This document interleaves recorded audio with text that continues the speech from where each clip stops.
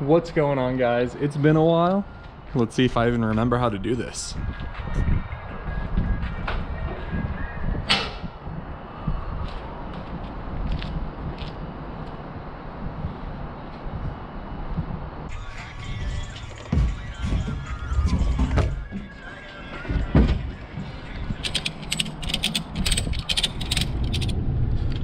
Now, of course, we're not going riding, unfortunately. When I went to get the knee surgery, they said 6 to 9 months. I'm just sitting in a parking lot, so no seatbelt yet.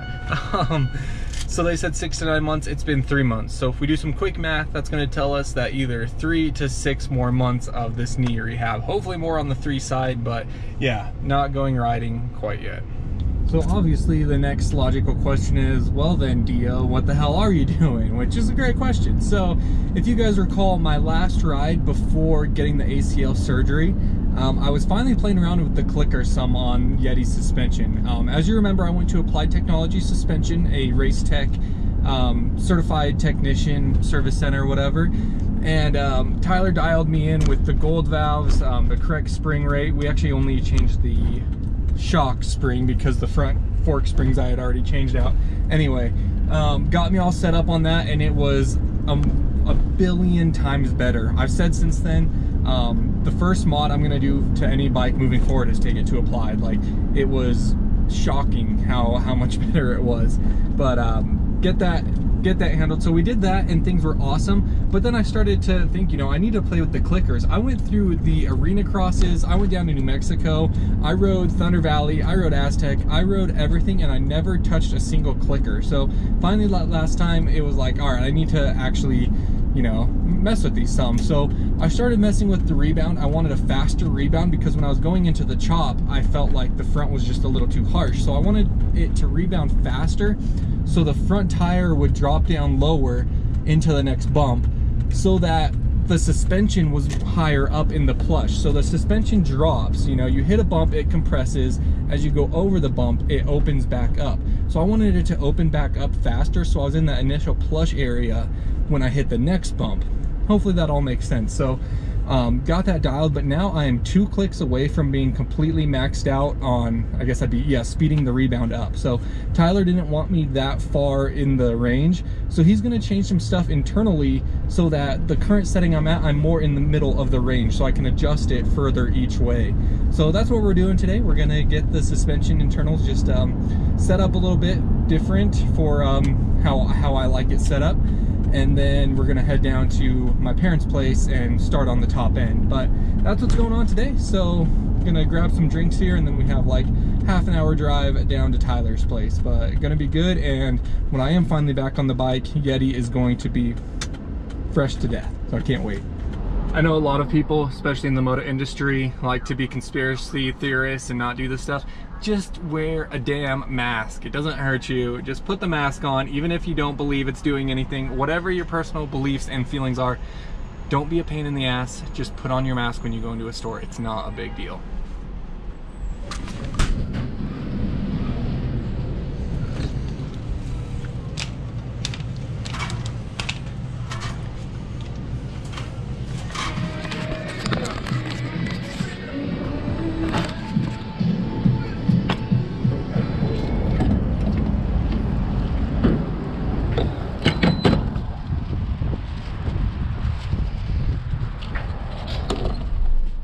My man Tyler likes his Red Bull, so we're getting him some regular Red Bulls and got ourselves some too, of course.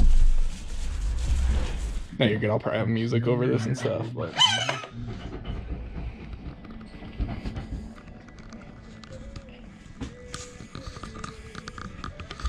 Business is good here at the Applied shop. You got Yeti here. Tyler's working on the suspension now, but you got my buddy Cole, one of my subscribers and Patreon supporters. I know he's getting a top end. It doesn't look like Tyler's cracked into it yet, but he's getting his top end and linkage set up. So got that going on. Nice clean air filter. Good job, Cole.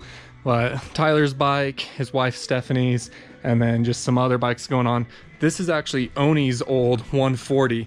Tyler bought it, but if you remember, this is the one I rode around Aztec and, you know, like hit the finish line and stuff on. But Tyler got it because there's some pretty sick pit bike stuff around here. So he's getting like 85 forks for it and stuff, so that thing's gonna be pretty trick. But getting everything handled, so he pulled off my forks, and he's in his work trailer right now, gonna hook up the valving.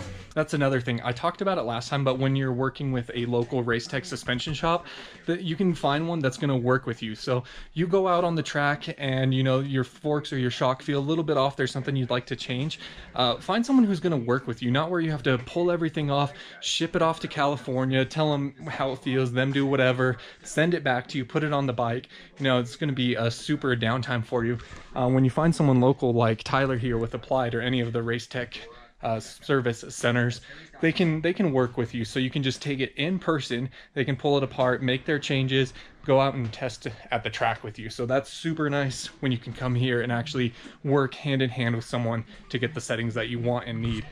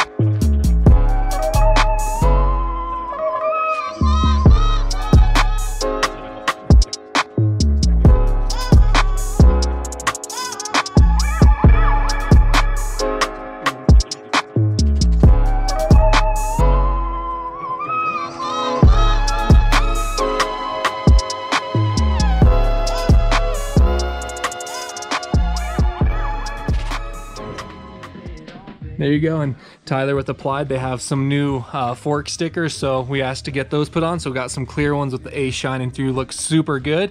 But can't wait. Already couldn't wait to ride, but with some new settings in there, it's making it even harder to be waiting on this knee. I'm in a race against this train, and I think I'm gonna lose. And I don't want to go ripping down these dirt roads too awfully fast. But that train is coming along. Just went behind the hill, but I'm gonna get there like right when the engine gets there. That's okay though.